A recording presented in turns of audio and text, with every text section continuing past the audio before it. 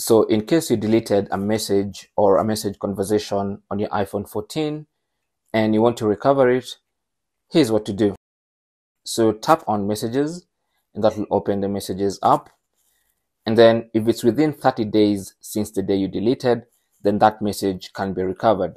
So tap on edit in the top left corner and then select show recently deleted.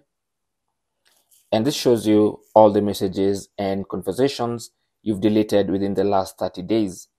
So what you want to do is select the message or conversation. This only keeps in conversation mode.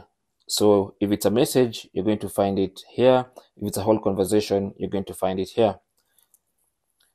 So select that conversation you want to recover, or that conversation with a message you want to recover. Tap on it and then hit recover. And it's going to tell you it's going to recover 5 messages.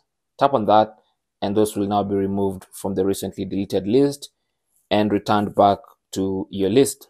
So here you can find your deleted messages. So that's basically how you can recover deleted messages and conversations on your iPhone 14. Now, after 30 days, then those messages cannot be recovered.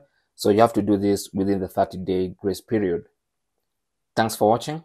Leave your comments and questions down below, and good luck.